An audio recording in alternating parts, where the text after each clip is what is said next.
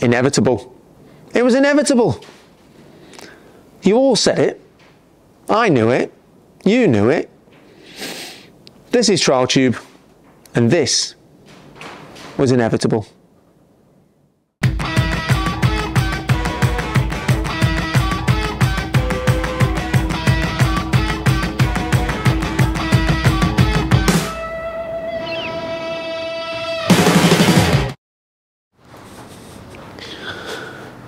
So as we've said, it was inevitable. I was going to end up on a red machine, and what can I say? There'll be some people that are very surprised that I've jumped back to carburation, but if I'm having a GasGas, I haven't really got a choice, have I? I do like the bike. I like the bike in Spain. I said I like the bike again when I tested the Clubman version, because I honestly think that this is almost the perfect bike. But I knew that if I was going to have a GasGas, I needed to come to somewhere that not only has got the heritage and, shall we say, a place that's knocked out more GasGases than anywhere else in the UK by a long way. If I was going to have my TXT GP, it was definitely going to come from John Shirt Motorcycles.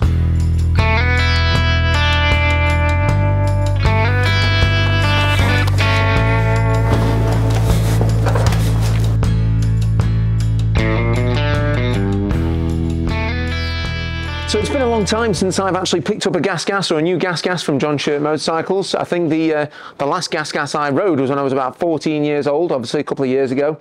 I was in the B class, and when I jumped off a GasGas, I actually went to a Beta. It was a Rev 3, it was in the year 2000, and it was when the Rev 3 had upside down forks, and the bike rode really heavy. It didn't suit me whatsoever, and it sort of like was the final nail in the coffin for me going over to the bicycle.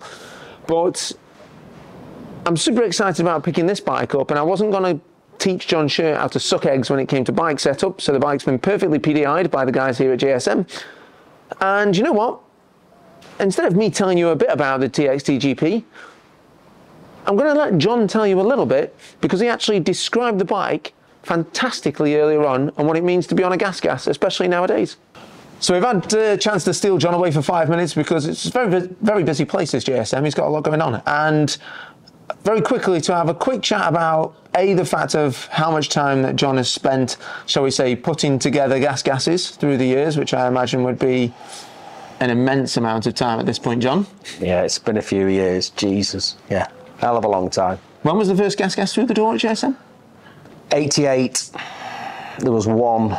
I remember it like it was yesterday. And then soon after that one, there was 10. And then I think we had to buy some backmud guards because I kept breaking backmud guards, and then it went on, man. But I need to write a book. We could have an interview of, you know, hours and hours. Oh Jesus, it's been a podcast topic. Yeah, it's been a roller coaster, that is for sure. Now, I remember coming here, as shall we say, like, obviously, as you said previously, new bike day today. And I remember coming here for a few new bike days as a kid as well, which is an exciting time. I can always remember at the old place where, you know, you get out of the van first, prior to being excited about having my new bike, I'd be attacked by your crazy dog. Yeah, Max. Yeah, hell yeah. Max would try and bite me on the way. I mean, I think he was doing it from a place of love. I think. It's just nibbling, yeah. He's just happy to see me like an entree. And then, you know, we'd always be picking up a yellow one. So for me, believe it or not, this is actually my first red one. Oh, is it? In my life, oh, yeah. Crikey. They were all yellow when I was a kid. Part of me wanted to go full banana Steve Colley style and try and build a yellow one, but I think it'd be impossible now. He used to paint his boots yellow. Yeah, I know, I remember that. Ebo didn't make yellow boots, but he had yellow boots because his dad just used to nip to the local motor factors and buy some yellow paint and paint his boots. It was insane. You heard it here first. That's Well Factory. That's so, yeah. He had Hebo yellow boots, courtesy of Brian. Steve, if you're watching this, and I know that he watches them, You've been found out for your dodgy yellow boots. There's a bit more stuff on Steve, but yeah.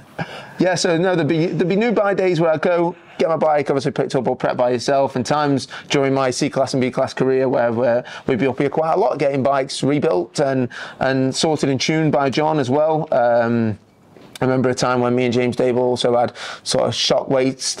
We'd always pick a shocker up from John. So he was always in the workshop, and is also very much famed, whether he knows it or not, for putting together a very good bike. Your bikes always look well. You know, rolling out, you do a lot of enduro now, I know. Yeah, it's just quite hard at the enduro stuff when my body and my knees let me. But no, I love it. I just love getting it on. And to me nowadays, it's just handlebars. You know, I love my e-bike, I love my trials bike, and I love racing. But I think I get less pestering, if that's a word, when I'm racing. So yeah, and I love Wales. So I just like going to Wales. There's less people, there's more sheep, but that's not in a funny way. I just like being in the countryside. At the end of the day, I'm a country bumpkin, and that's it. So on the build of obviously I chose the GasGas GP model just simply because I'm a massive tart and I can't help myself.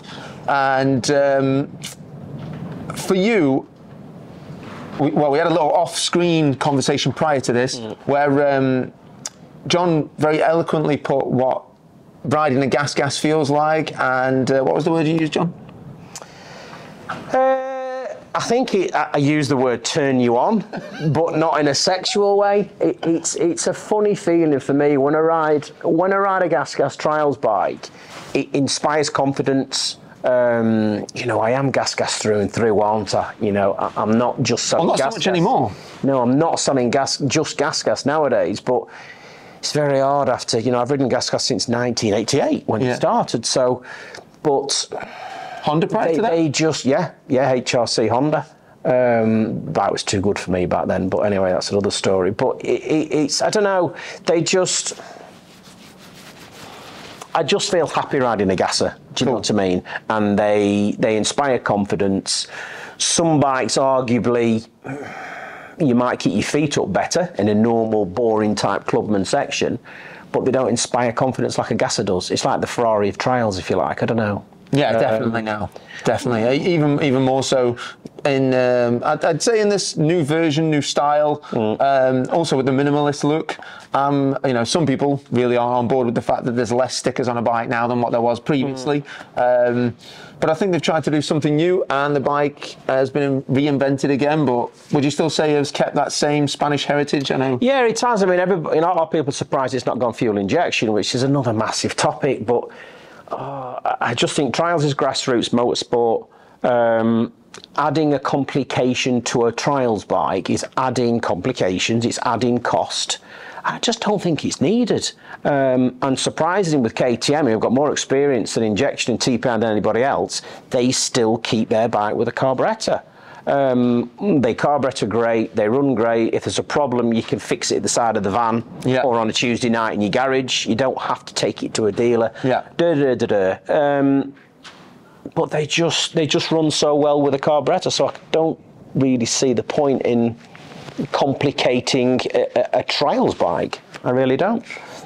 Everybody in the comments right now will be saying that I should definitely fall forward to John's knowledge, and you'll all be basically killing me, which is completely fine.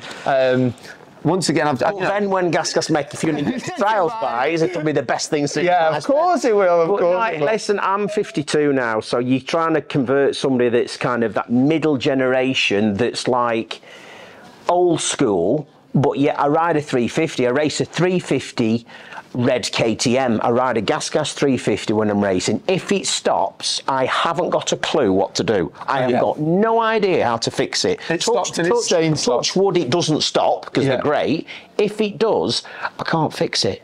And a lot of trials customers, they like to fix and play and mess with their own bikes. Of course they do. Of course they do. But that's the weekend warrior who we know and love.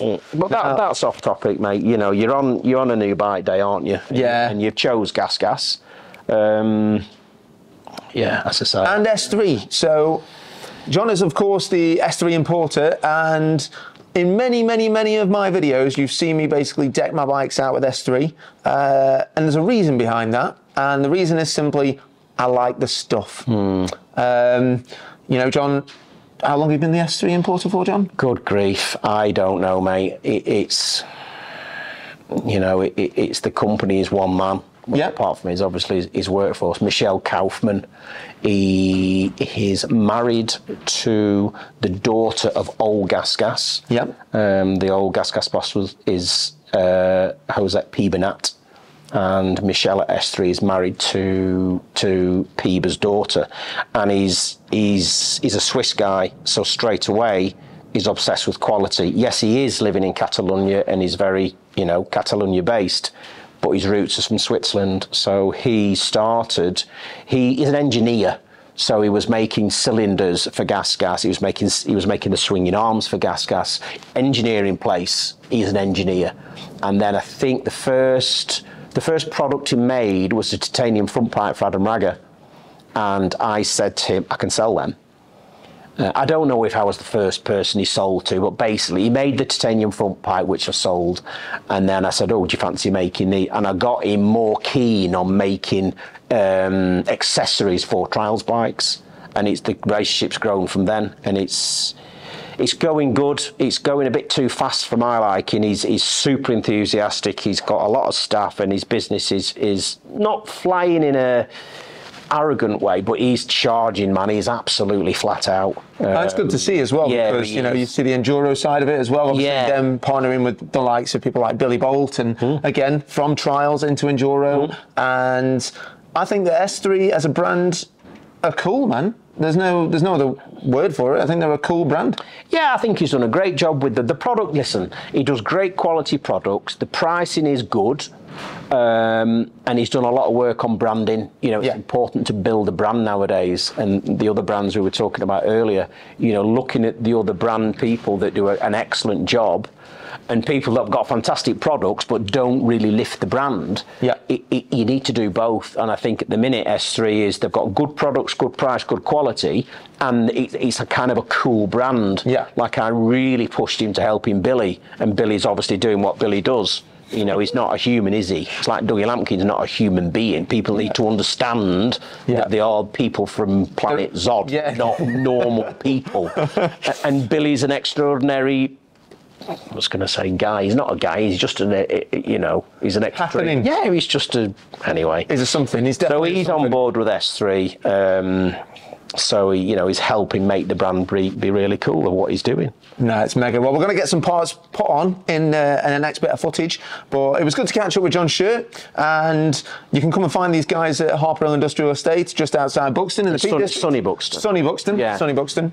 Hopefully the wind isn't coming over the microphone right now from outside, but I'll be running my bike in pretty much tomorrow, and we'll it'll probably be raining as well, which is great, but then we're going to go and have a full bike check later on in this video. But it was just good to catch up with John, who said he'll come on the podcast at some point as well. Absolutely, yeah.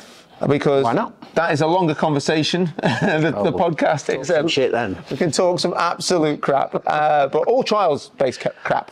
Mainly trials. But again, thank you very much for putting my bike together for me, John. I really appreciate it. Well, it's the lads. I just want to finish. We had a very, very good run with Factory Kev. Well, I used to do the spannering. Sorry, my dad used to do the spannering. Then it was me for many years. And then Kev joined us in 2002 at the start of the Pro, which was a nightmare of a model. So a lot of the success in the company is workshop related. And that goes back from my dad.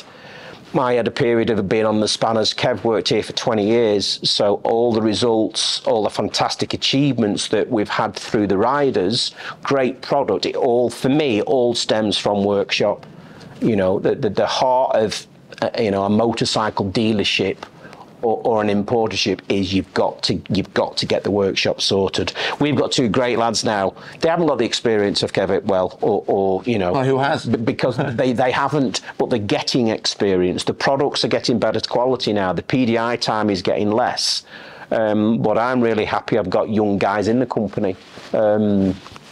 I'm 52, which is kind of, that middle generation, but my two mechanics are 20-odd-year-old. They're keen, they're young, they're enthusiastic. So no, it's good. No, I'm quite happy with the crew we've got here. It's going okay. So what were the just because he mentioned it, and I'm going to get asked in the comments, so I've got to do this just for a service for the viewers. So what was the nightmare thing about the GasGas Pro back in the day? Oh, good God. I mean, it was just produced too early. Yeah. It was produced in 2002, and me and my dad foresaw that it was going to be a nightmare, which it was. Amazing performance, but the gearboxes were just shocking. But this was, I don't know, mate, I was going to say 5 years minimum. Yeah. You know, without our really decent dealers on board at the time with good mechanics. Again, John Lee Motorcycles, now it's like they are one of the biggest and most respected dealerships in the country because they've got well-respected people in the workshop. Yeah. Anybody that's got good technicians, they call them nowadays. Anybody that's got a good workshop-based dealership, that's the key for me, because there's too many dealers think, oh yeah, I'll sell some bikes. This is the pretty side of it. This is the pretty side of it. The hard work and the gaining of respect comes from producing and PDIing decent stuff. And I'm ruthless with these two lads. Every single bike that goes out of this place, I don't care if it's for Joe Bloggs, Danny Butler, Tony Bow. I don't care. I was in the same sentence as Tony Bow. Bonito. It's got to be spot. And I know my defects. I'm a nightmare. I'm a control freak. I've got OCD. I like things correct, and I mean, I want them right. Yeah. So I can be a bit of an annoying twat when it comes to that. But I want it right. I don't want that customer to come back with a whingy problem. Yeah. Because it's just no good for anybody. No, it's no good for anybody. But I definitely feel that, you've heard it here first, success can be built in the workshop. Yeah, you can. I mean, that's my dad. Good God, in the end, not in the end, my dad used to PDI every single bike. He used to do one before breakfast and come home when I was a kid, and then he had breakfast, and then he'd go to work and do his normal stuff in the business and always do another 2 bikes. So before they went out to the dealers in boxes, every single bike was PDI'd because they were that bad. They needed it. Do you know what I mean?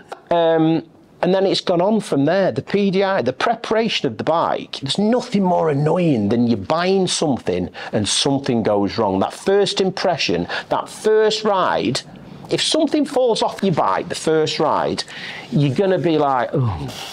You know, your balloon's going to be popped straight away. Yeah. So I like things right. End of. So mega.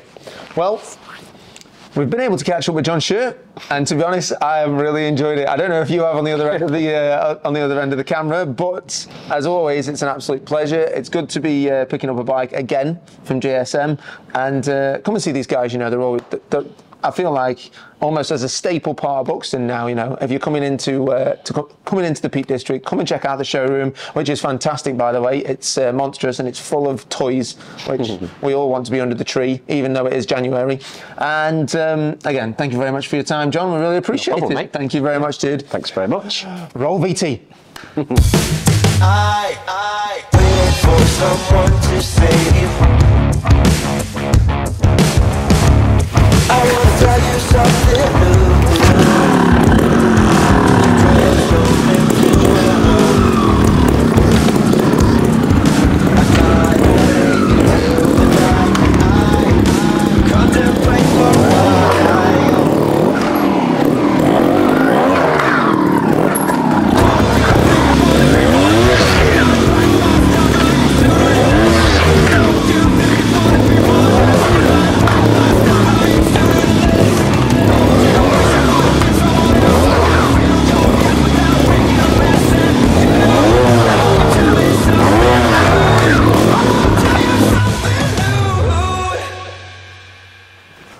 So I've just been to John Shirt's place. Obviously, really good to catch up with John and the team at JSM. Now, my bike came through GasGas and through JSM. That's sort of how I ended up being back on a GasGas. I say back on a GasGas. The last time I was on a GasGas, I was actually 13 years old. So it's been a little chunk of time in between. Now, Full disclosure, I've been out on this bike a couple of times now, once day teaching and once I was out for about an hour's worth of my own practice, which has allowed me to set the bike up a little more towards my preferences, things like where the levers are going to be sat. I've still got a few jobs to do, like changing the pressure plates on the clutch to make sure that that clutch feel is a little harder, because I prefer a stiffer clutch. I have got some upgrades coming on the bike to look out for from the team from Trun. That Andrea and the team over there have sent me over, so you'll see those slowly getting drip fed to the bike. And what this has allowed me to do by going out and riding the bike is getting used to it properly in my own time without the prying eyes of GasGas in Spain watching me ride it. Now, I know there's going to be a lot of people right now that are going to be saying things like, oh, he's jumped back on a bike with a carb, etc, etc, etc. I've never said that the carb is a bad thing. I do prefer a fuel injected bike, and it's due to the fact of the feeling from my, shall we say, the signal from my wrist to the bike itself.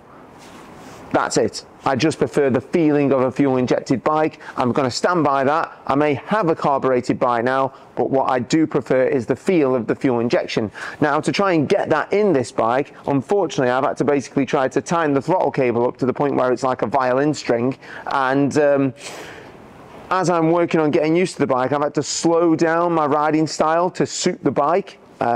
Being from a bicycle background as well, that's difficult for me because normally my bike weighs 8 kilos, not 80, and does as it's told instantly.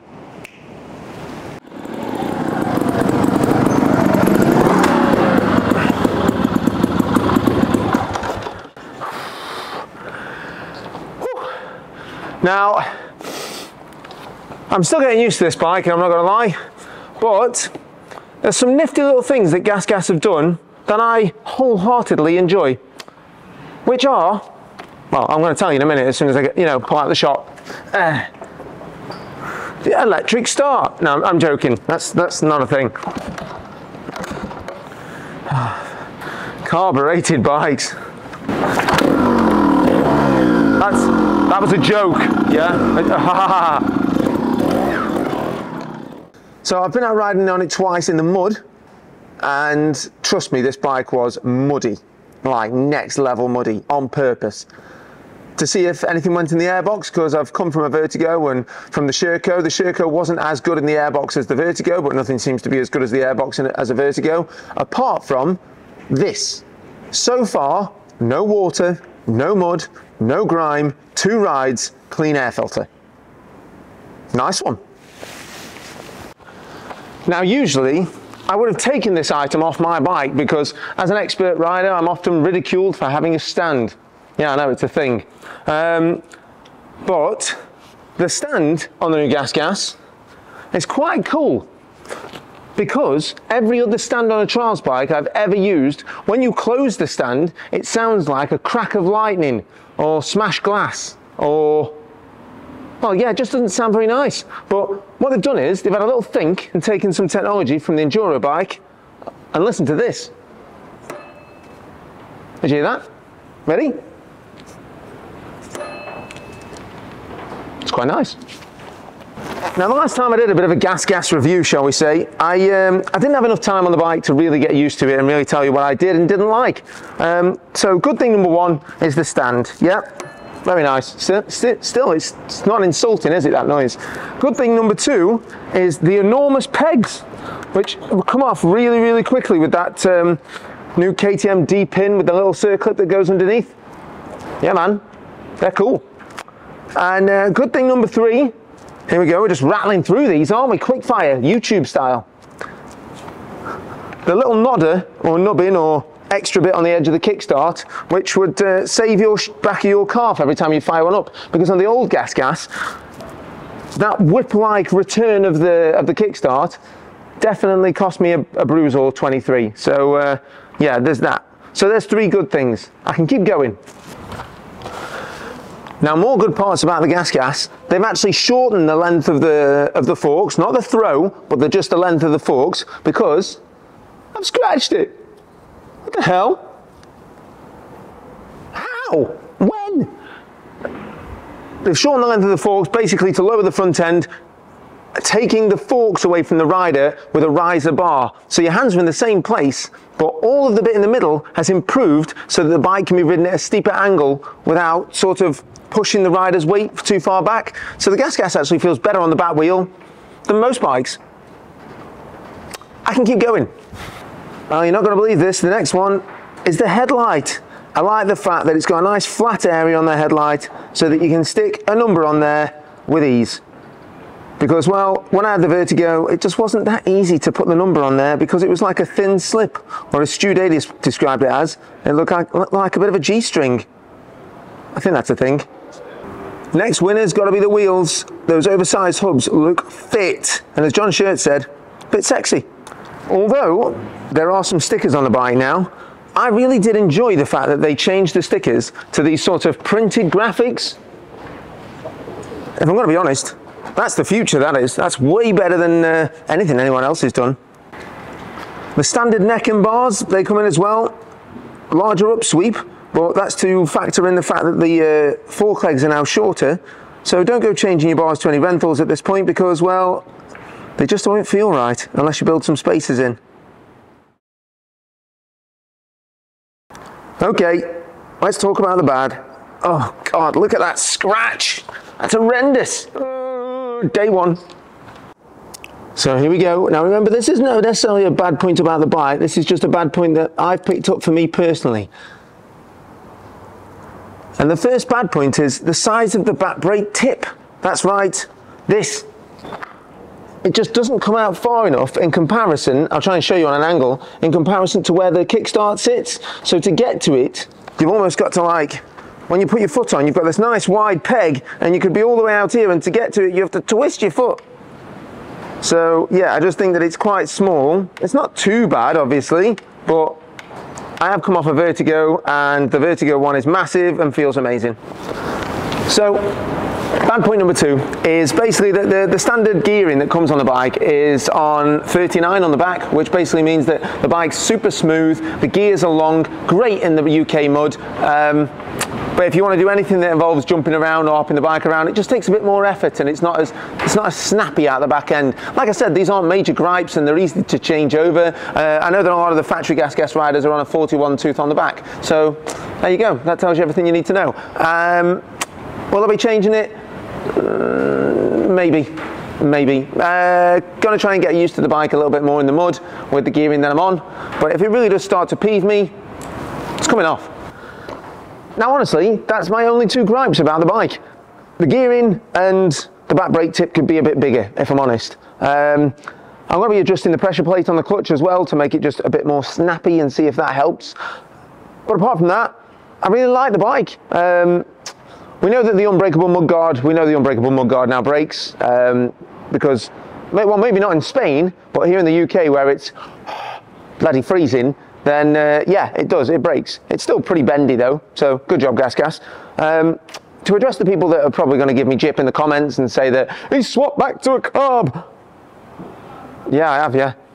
Not because it's better, because it's not. I've actually done more tinkering with the carb to try and get the bike to feel as good as a fuel-injected bike, that it's actually starting to get on my nerves a little bit. So there you go. When I had my Vertigo or the Sherco, I set it and walked off. It was amazing. It still rides really well and I do like it and I think it looks fit. And I like the fact that GasGas have gone all motocrossy with their branding and basically made trials cool. No stupid squares like a bike that's just been released with stickers drawn by a 6-year-old.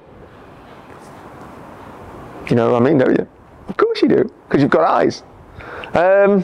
But apart from that, there's going to be a lot more updates on this bike. There's going to be some trundling on there. We're going to go see Doc Wob. He's going to sort us out as well. And before we wrap up, check out all the new merch. That's right, we've tried the merch out many times now. It sells at an alarming rate. I've put way too much money into it, so I'd really appreciate if somebody bought it because, well, I can't eat later. So, you know, if you know a trials rider that's in need, give £1 a month to our YouTube channel and possibly you could help Danny Butler eat, because right now he's got an addiction to buying cool bits. Oh, by the way, this bike was once again bought. There was a little bit of support from GasGas, but they were completely what's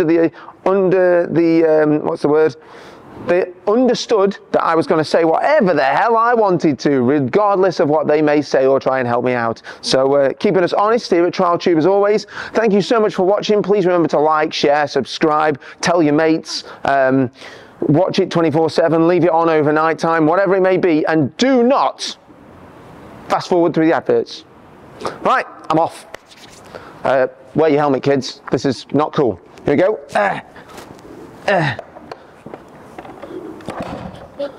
I would have started first time with fuel injection. Oh, beauty. Austrian.